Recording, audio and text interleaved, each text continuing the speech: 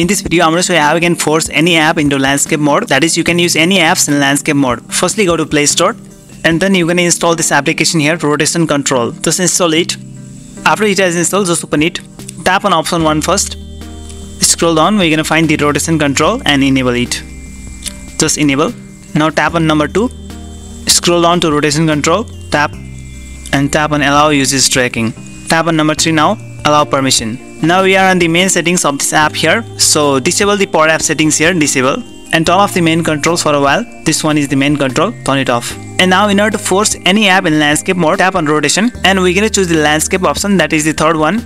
Now let's turn on the main control and now it has brought the landscape mode. Now we can use any app in landscape mode. There's one more thing that you have to do. Swipe down on the status bar and turn on the default landscape mode of your phone, that is this one. Now we can launch any app in landscape mode. Let's try the Pokemon Go. As you all know that Pokemon Go only launches in the portrait mode. So let's try it. And you can see it has launched in landscape mode. So now you can try any apps. Let me try next one. Suppose this one here. So that's how you force any app in landscape mode. If you like this video, then just give a thumbs up and don't forget to subscribe my channel. Bye.